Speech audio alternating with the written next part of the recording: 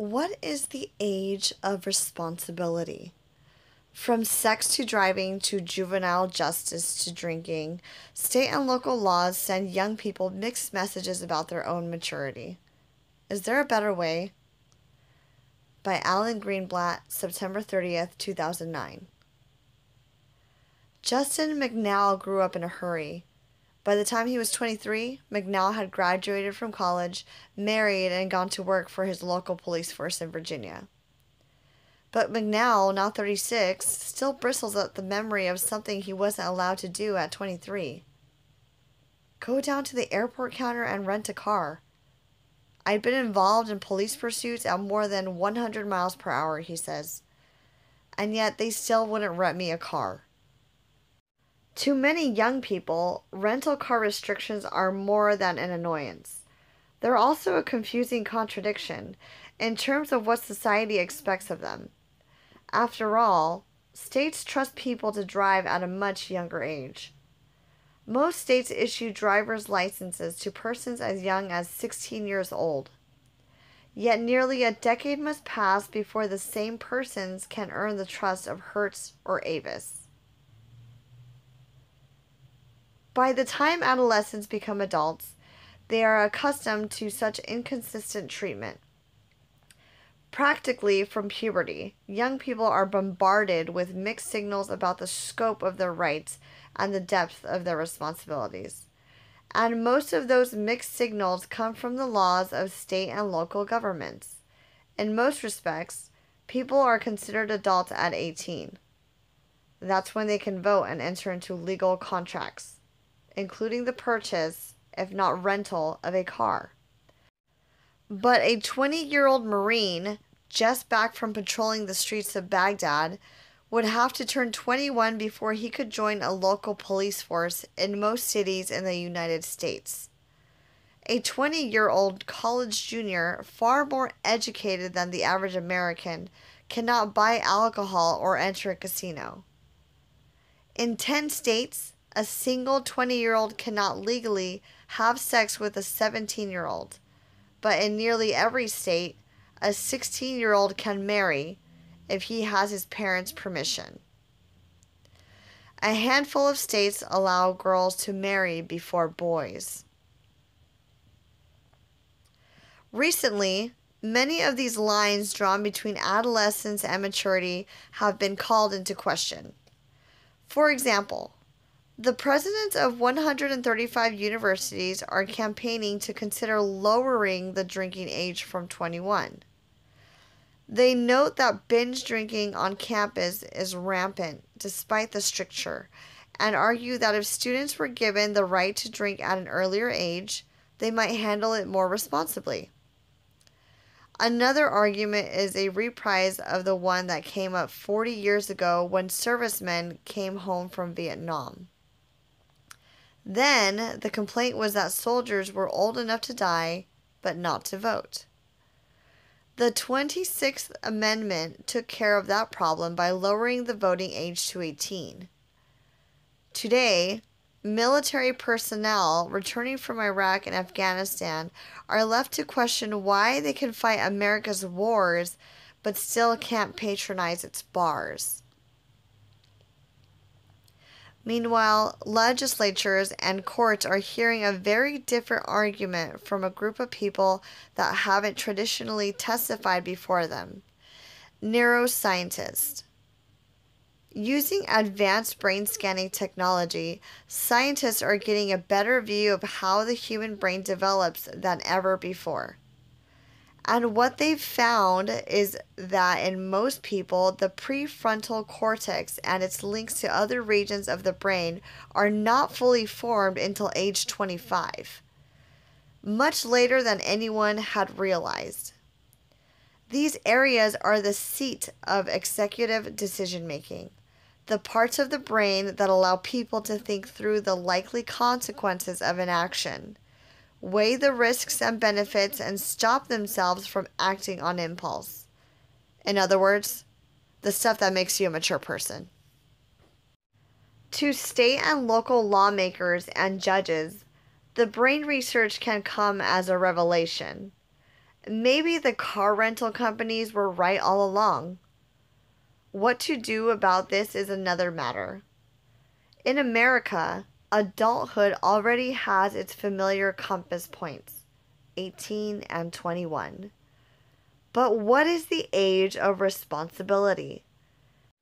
And what if that age, the point when citizens are responsible enough to earn all of the rights a democracy confers upon its people, bears no resemblance to the ages already enshrined in law? Finding the answers to those questions is a more complicated task than simply choosing a milestone birthday. The age at which children are considered mature is rooted in a mix of culture, convenience, and historical precedent. Aristotle wrote of 21 as the age when a person would have completed 3 7-year stages of youth development. During the Middle Ages, legend has it that 21 was considered the age of adulthood because that's when men were capable of wearing a full suit of armor. Arbitrary as such reasoning may sound to modern Americans, 21 stuck as a threshold age through the 19th century and into the 20th. Until they turned 21, young people owed their parents either their labor or their wages, whether that meant working on the family farm or operating a machine in an urban factory and handing over their pay. Through the middle of the 20th century, the onset of adulthood seemed to come earlier and earlier. War was partly responsible for that, as 18-year-olds went off to fight in World War II, followed by the wars in Korea and Vietnam. On the home front, manufacturing jobs didn't require a high school diploma. It was thus common for 18-year-olds to support themselves and start their own families. And the rise of youth culture in the 1950s and 60s turned the teen years into their own distinctive stage of development and consumer spending. There was a new sense that reaching the end of this life phase was a rite of passage in and of itself. Nowadays, teens face more cultural pressure than ever to grow up fast in certain ways. Yet there is a strong pull in exactly the opposite direction, too. Many more 18-year-olds are choosing college over work now than a generation or two ago. They live independently at school for part of the year, but under the parents' roofs for the rest. People are getting married later than they used to, and many have become slower about starting their own careers.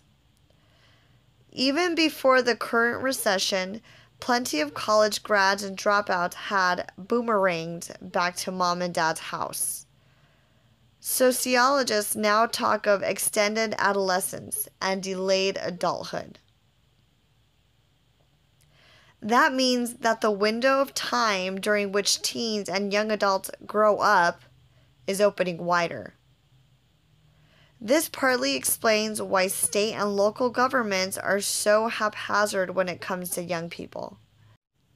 The law and the people who write and interpret it are just as befuddled about how to handle this situation as any anxious parent.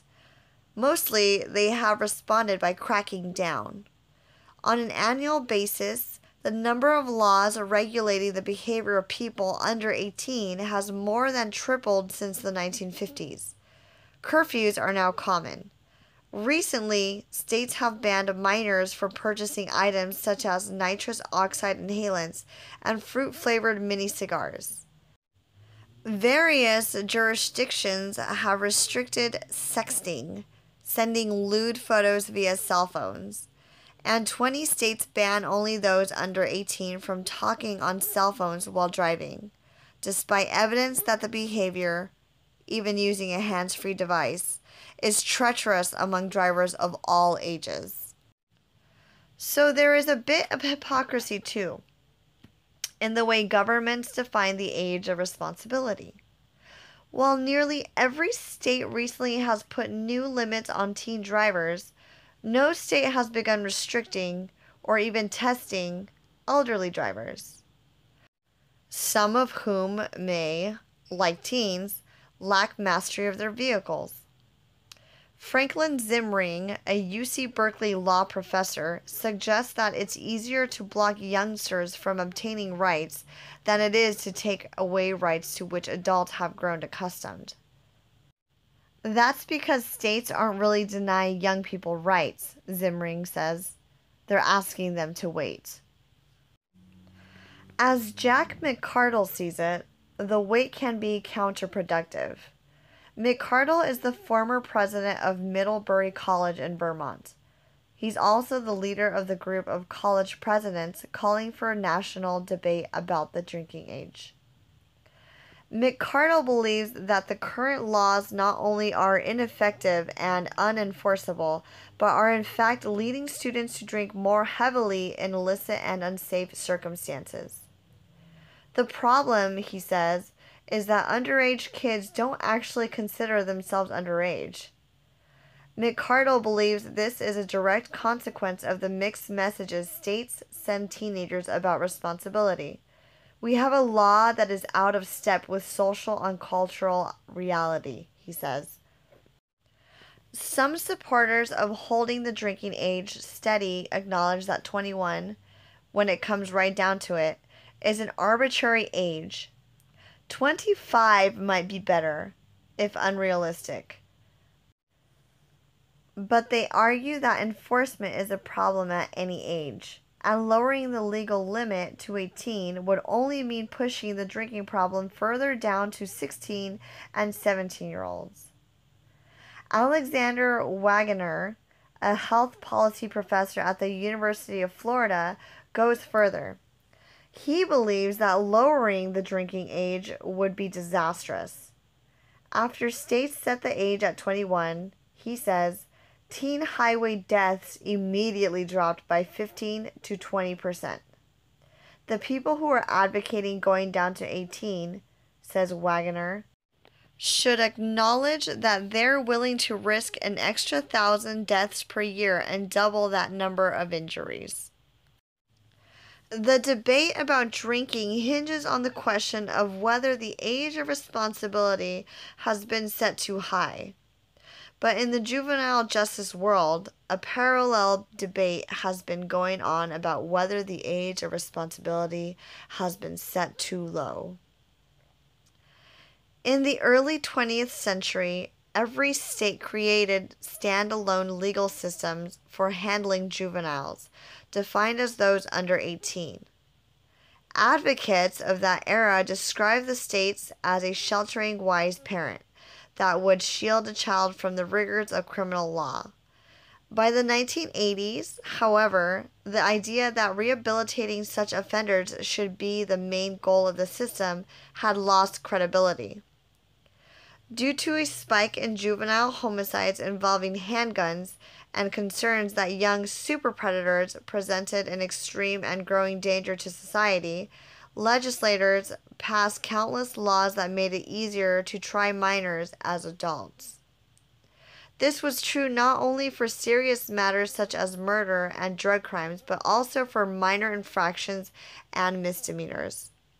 Specific numbers are hard to come by, but on any given day, an estimated 10,000 minors are housed in adult facilities. Now, states are just starting to rethink the wisdom of sending 13-year-olds to spend hard time among older, more experienced criminals. According to the Federal Centers for Disease Control and Prevention, youths who had previously been tried as adults are 34% more likely to commit a crime again than those who went through the juvenile justice system. Not only do young offenders treated as adults reoffend sooner and more frequently, they're also more likely to go on to commit violent crimes. On this matter, states are finding nothing is more persuasive than crime data. Despite all the media attention given years ago to super predators, the vast majority of youth crimes involve property theft and drugs and seldom involve murder. And while there are still roughly 250,000 juveniles tried each year, the rate of crime for this cohort, as measured by arrests, has gone down in each of the past 15 years. Tough policies toward juveniles remain prevalent, but a few states have begun loosening up. It's precisely because policy toward teens can be so random and emotionally charged that some people find the discoveries about brain development reassuring. The brain scans are putting hard science behind what anyone who has raised an adolescent knows: that young people simply aren't always capable of making good decisions. Increasingly, this scientific evidence is being introduced in regard to juvenile justice.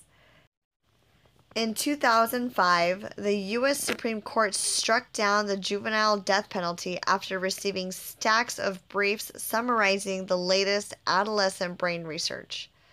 Scientists now regularly appear before legislative committees showing pictures that make clear the developmental differences between a 16-year-old brain and that of a 25-year-old. The scans show, in the words of Temple University psychologist Lawrence Steinberg, that juveniles may be less guilty by reason of adolescence. But even scientists are cautious about leaning too hard on the neurobiology.